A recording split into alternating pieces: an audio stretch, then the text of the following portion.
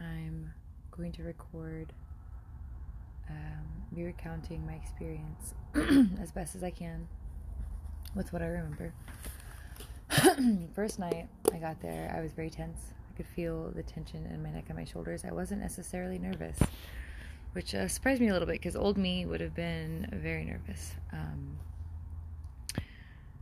I remember just observing everybody as they came in and not necessarily feeling connected to anybody or wanting to really talk to or open up to anybody, kind of to myself. That first night I really went into the experience choosing to focus on gratitude, being so blessed to even experience any of this, to be a part of any of this, to be blessed enough to have this experience. And knowing that no matter what happened, I was going to be thankful. And it was what I needed, whatever it was.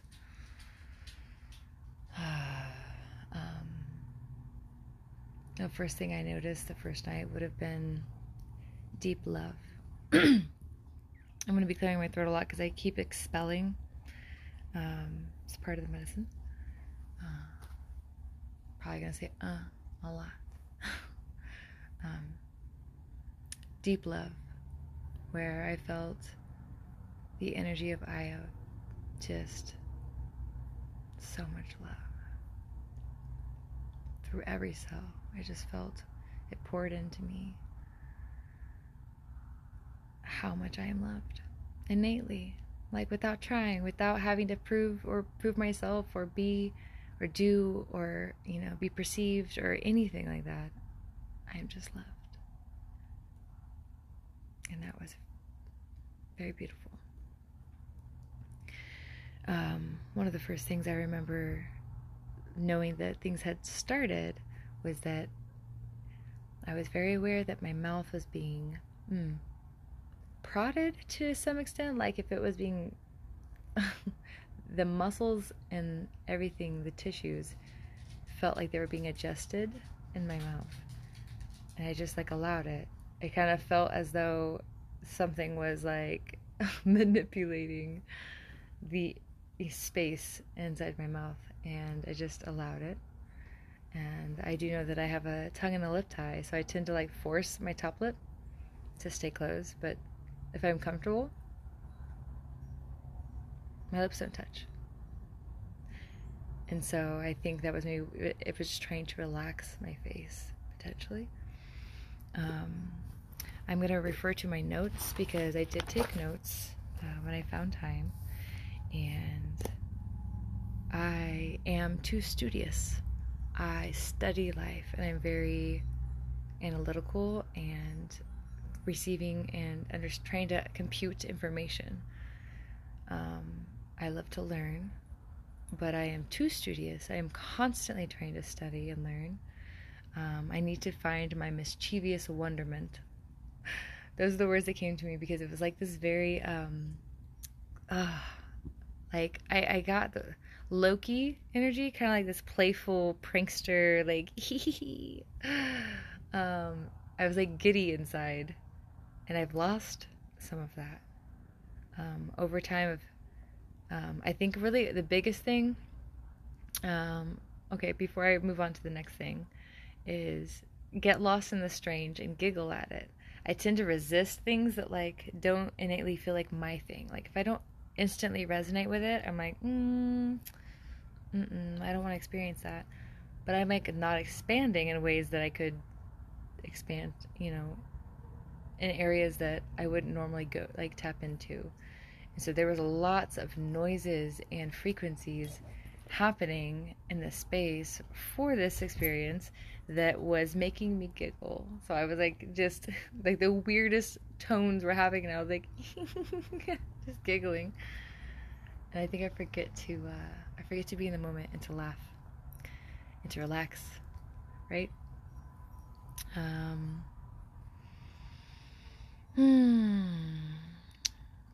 Trusting the process was a big thing of just being gracious and saying I trust whatever happens, happens.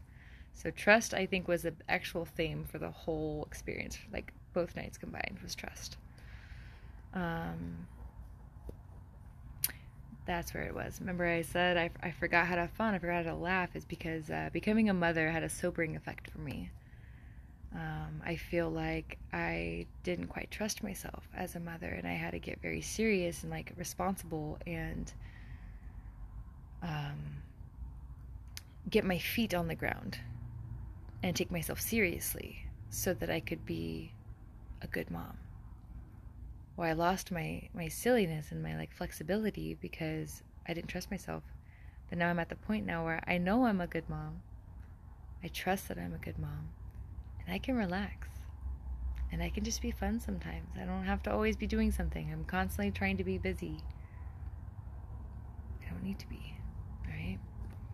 Be goofy with her. Make more eye contact and more touch.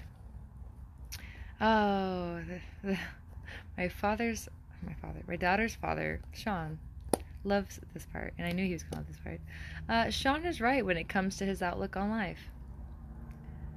I have been so rigid. He welcomes me to like relax, calm down, like take a chill pill, and get silly, listen to some weird shit, get out of your comfort zone. And I'm always so like, no, Sean, that's uncomfortable. Like, my body has been in fight or flight for several years. Functioning freeze is what I've learned a word for it. It's like where you're technically in freeze mode, where you want to just be paralyzed, but you can't in this world, so you gotta force yourself. And so, yeah, that's where I've been, and so it's really hard to like step out of that and to relax into the moment. I don't have to produce or do anything or serve anyone. I can just be, too. And that we are shelters for one another.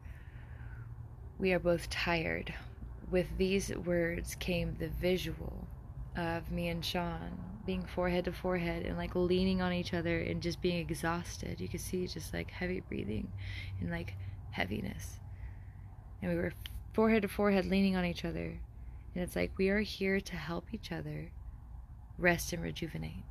We are here to help like protect each other from the drama and the fuckery. And you know, this world is a beautiful world to me. I don't have a negative outlook on the world, but you know there's some shitty shit right out in the world. And we're here to like protect each other and have balance for each other. So there's at least a space where we can come to put down that guard. But see, I've never really put down that guard, and neither has he. We're working on that now. You gotta put down that guard and just be safe and be secure for each other. Let him be right. I resist so much because I'm like, well, just because you think that doesn't mean I have to think that. And it's like, I just resist for the sake of resisting because like, relax into discomfort at times for expanse. Yeah. Relax into discomfort because that's where you find things you wouldn't normally find. Here we go. I'm such a frickin' brat. I put the actual F-bomb. Or a crotchety old man. Those specific words. It's like, I just feel like, fuck that. I don't have to.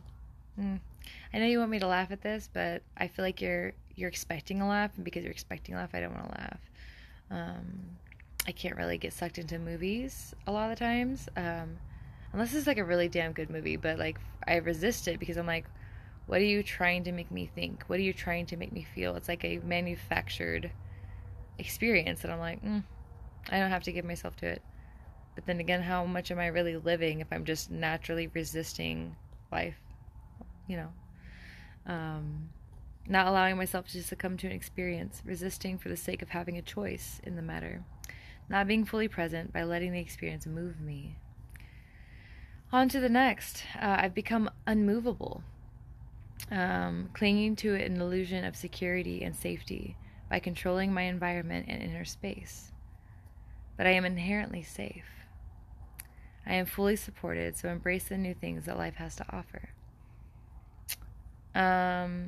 Unmovable to me means like I have encased myself in a protective mode, to where I don't let things in and I don't let certain things out and I don't allow myself to relax because I don't feel safe to. But I am inherently safe. I just am. So to let things move me is to allow that song to take you to the next level, and to allow that movie to make you fucking break down, to, feel adoration for someone, which it's not like I don't feel these things. I just don't let them penetrate fully. It's like I've used the metaphor. I've waterproofed my heart to where I could feel things. I'm aware of things, emotions, but I don't let it penetrate or permeate into my cells. Before, I used to be so sensitive. Everything was intense, and every emotion rang through me like a bell. Like if you were to gong something, you could feel it through your whole body. That's how every emotion was for me. It was almost too powerful. So over time, with being mishandled and life, I got to the point where I've hardened up, and I've gotten resistant to letting things in. And I'm at the point now where I'm trying to lower that guard and to know what's worth my time and what's not, and allow things in that deserve to be let in, and to know when my boundaries need to be applied. So that was the first night. There was a point too during that first night that I didn't feel as though I was crying. I wasn't, sobbing and having this whole experience, but I was laying there and thinking, and I was having beautiful thoughts. I don't exactly remember what thoughts. I think it had to do with me and Sean. And I was literally, my eyes were just, I was sideways, right? So they were just pouring down my face. I just had tears, but I wasn't crying. And I wasn't necessarily sad, but they were happy tears just streaming out of my face, which I thought was very beautiful. I'm going to stop this and start another one for the second journey.